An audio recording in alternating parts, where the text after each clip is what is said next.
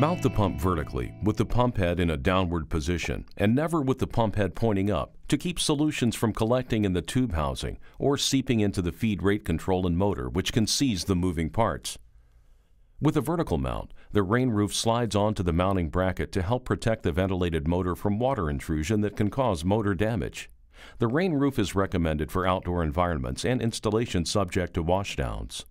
To help prevent chemical from collecting in the tube housing, which can cause the rollers in the roller assembly to seize and damage the tube, and to reduce spillage on the floor, a spill recovery can be set up using a section of the 1/4-inch suction discharge tubing inserted into the tube housing cover. The tubing will help drain chemical back to the tank in the event of tube failure.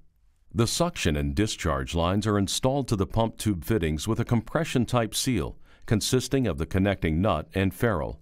The beveled end of the ferrule faces the tube fitting, and the suction and discharge line should bottom into the tube fitting. The connecting nut is secured into the fitting finger tight only and not tightened with pliers or wrapped with thread seal tape.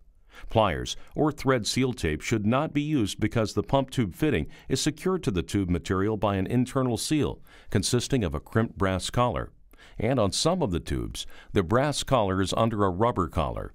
Using pliers will break the internal seal and cause the tube to leak, and using thread seal tape will interfere with the seat between the connecting nut and ferrule. If using 3/8-inch connections, keep the tube fitting stabilized and attach the female end of the adapter to the tube fitting. Slide the line through the 3/8-inch connecting nut and finger tighten to the male end of the adapter. If a leak occurs, gradually tighten the 3/8-inch connecting nut as required. The suction line should be 3 inches from the bottom of the solution tank to prevent picking up sediment. Sediment pulled through the suction line from the tank bottom can damage the pump tube and cause blockage or restriction in the check valve ductbill. The ductbill is used on applications above 25 psi. The insoluble sediments can create back pressure that exceeds the pump tube's pressure rating and will damage the tube. Install Stenner's weighted strainer on the end of the suction line and keep the suction line from the nose of the strainer to prevent blockage that could interfere with the pump's priming ability. With both the suction and discharge lines, allow slack so the pump tube fittings can flex to prevent stress on the pump tube and fittings. The slack helps reduce the chance for breaks on the tube fittings causing leaks.